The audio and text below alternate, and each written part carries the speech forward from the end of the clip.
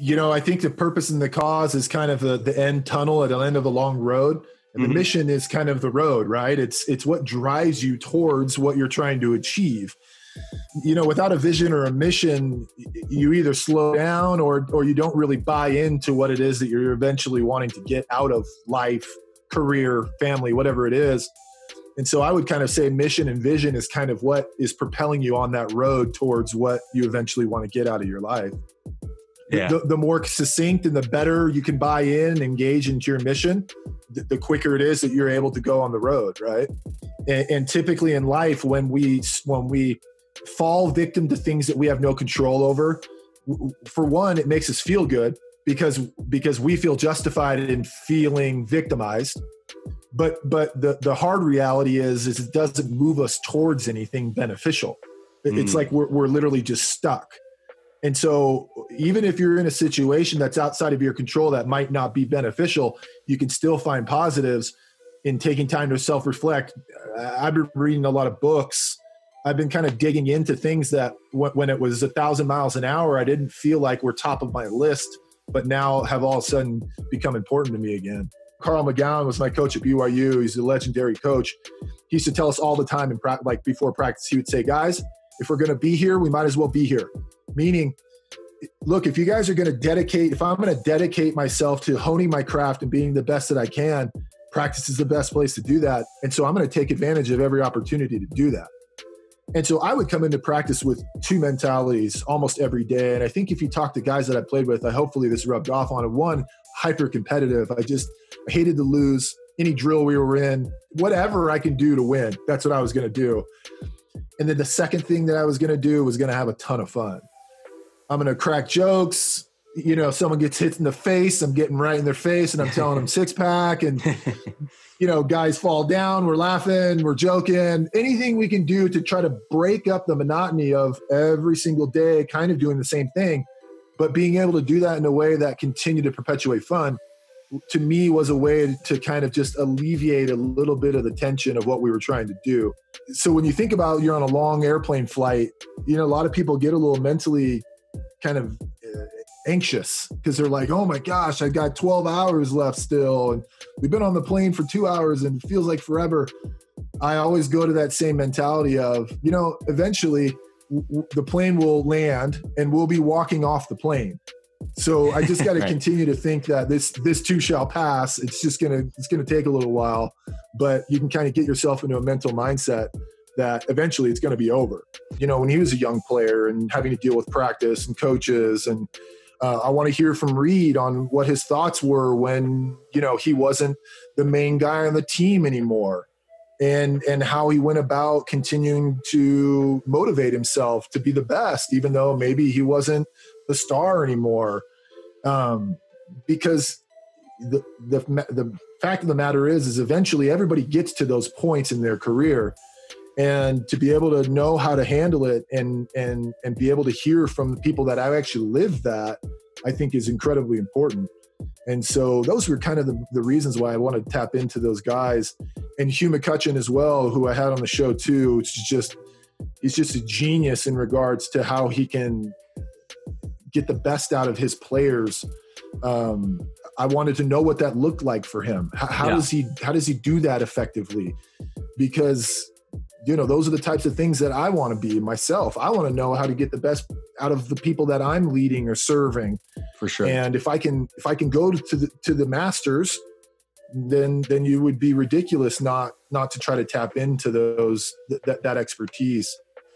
And so in the business world, management development, leadership development is such a massive thing for companies because they recognize that the number one reason people leave their job is because of their manager.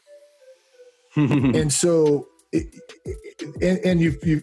you read any business article or the Harvard Business Review or anything, everyone will say there's a talent war out there right now, where companies are almost 100% of the time focused on how to attract the best talent and then how to retain that talent over time. And if the number one reason why people leave their jobs is because of their manager, then if I'm a business leader, I'm putting a ton of emphasis into ensuring that our managers are good managers so that people aren't leaving and that we can retain our best talent.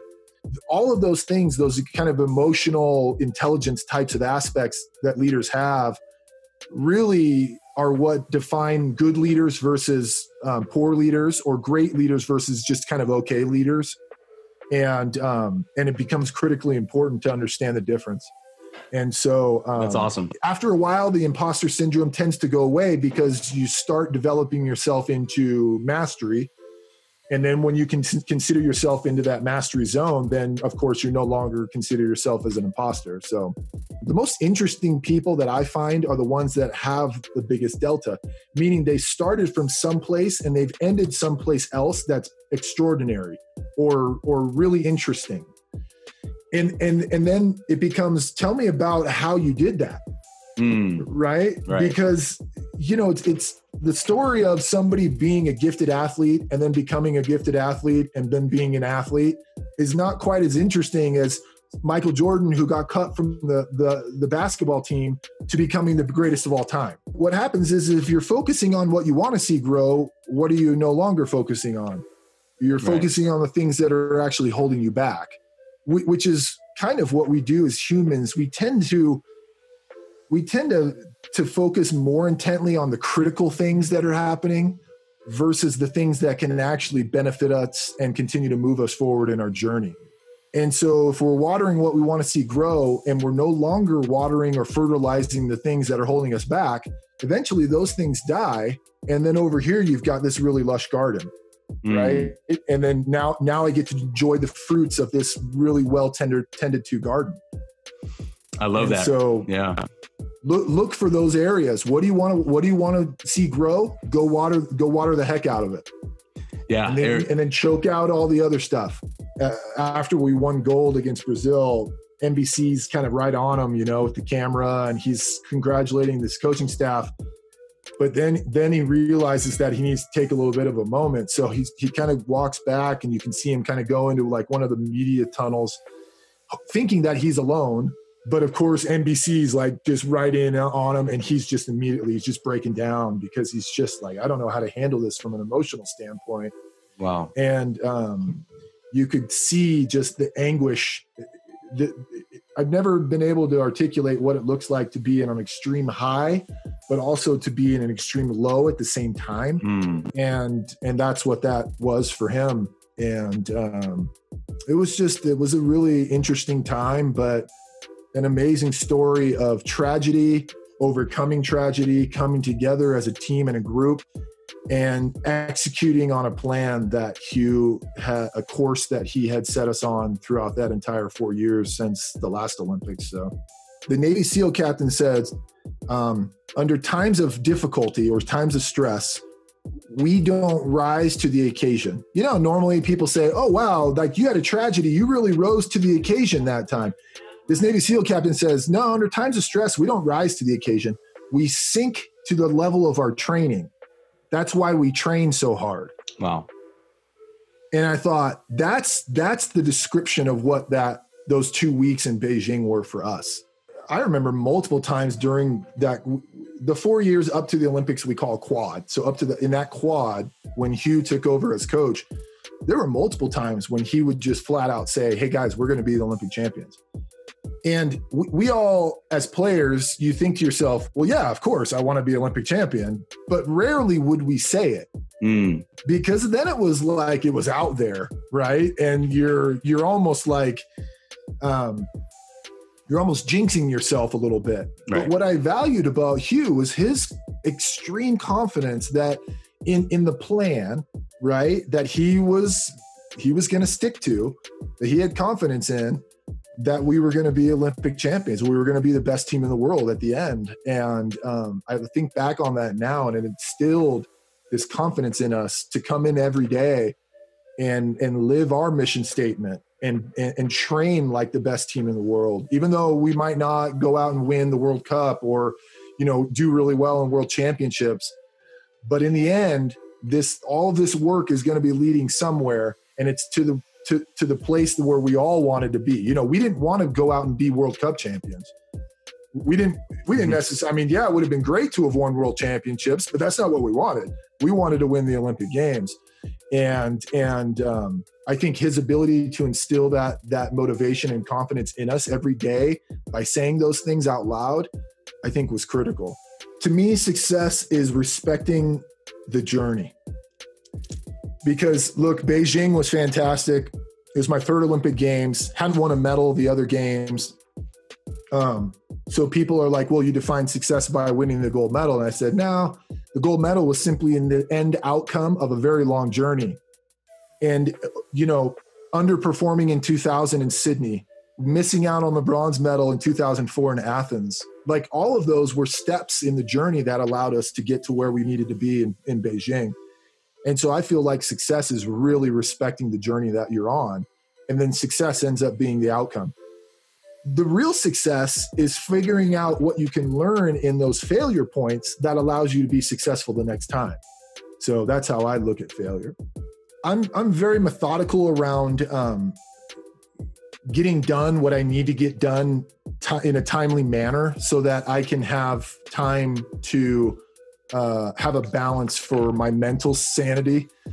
You know, as a consultant, we do a lot of work, especially nowadays via Zoom, over the phone, email. So I pride myself on having a very small amount of unopened messages in my inbox because I just feel like it alleviates the anxiousness that I would have, because I've had colleagues that I'll look at their phone and they'll have, you know, 27,000 emails in their inbox. I couldn't do that. I don't know if I'm OCD about that. I could be, but if I have more than 10, I get like jittery. It starts freaking me out because I feel like I'm going to miss something. And so I feel like I've got a really good work ethic around getting things done in the moment they need to get done versus, you know, putting them off. And I think that's, you know, it's been fairly successful for me up to this point. So, you know, I came up with a slogan that a lot of people, it takes a while to understand, but I say, you're only as short as you sell yourself. So never sell yourself short. Like that. And so it's kind of deep when you think about it, because it's like, to me, it means there's no bigger attribute than having your own self-confidence. And if you're selling yourself short, then you're going to act like you're somebody that needs to be looked at as short, right? And I don't mean short height-wise. I'm talking about just your overarching self-confident measure. And so to me, the taller you can sell yourself, to me, just means that you've got a high sense of self-confidence, that you've got a high sense of self-value. You know you can get things done. You know you can be someone that can be depended on. And so don't sell yourself short. Love that. Know your worth. I think a lot of people would hope that they leave this earth with a lot of people that you've interacted with, because every single one of our influences is bigger than we will ever imagine. The reason why I say that is because, you know, you touch every person that you interact with, and you never know what that touch point is going to eventually do for that person, which potentially could touch another person and another person. The ripple effect in our own individual influence, to me, is greatly understated. And oftentimes we don't ever really think about how influential our influence is on other people that we come in contact with. And so I hope that at the end of my life, people will think that, I was a good person. I tried to do the right thing. I worked hard, and I was somebody that they could depend on, and someone that they wanted, that was loyal, and a person that they felt like, look, I'm grateful for knowing that person. And so, those are the types of things that I hope people think about when I'm, gone and away. This episode is brought to you by West Coast Beach, a year-round beach volleyball club on the west side of Los Angeles in Santa Monica, California. At West Coast Beach, we aim to get 1% better every day, both on and off the court. You can find more info about us at westcoastvbc.com and on Instagram with handle @westcoastvbc.